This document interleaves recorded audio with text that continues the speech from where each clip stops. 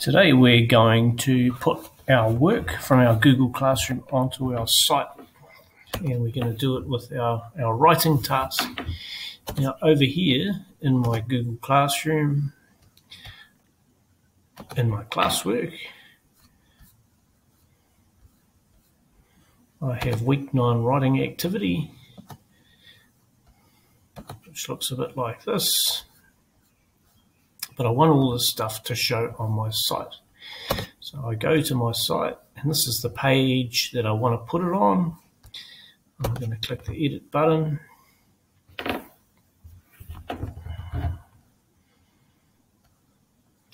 going to insert a text box and call it week 9.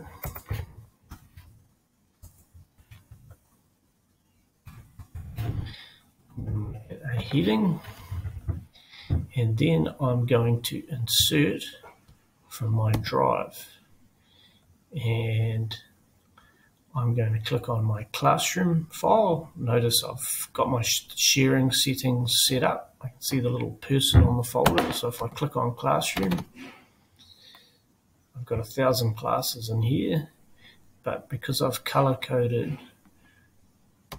this year's classes, I can find it, and I know this is the right folder, so I click on that and click insert.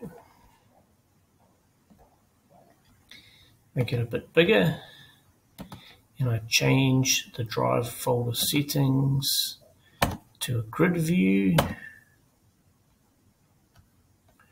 I'm just going to drag the bottom to make it slightly bigger, and I click publish.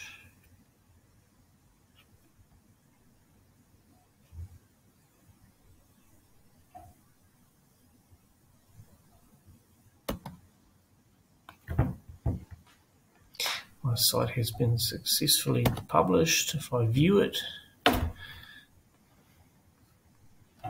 can see the boys' stuff is there. Notice that I've still got to get my boys to keep filling these boxes with a bit of colour, because it is helpful once they start getting through the whole page. It's stuff to see whether they've done the work or not.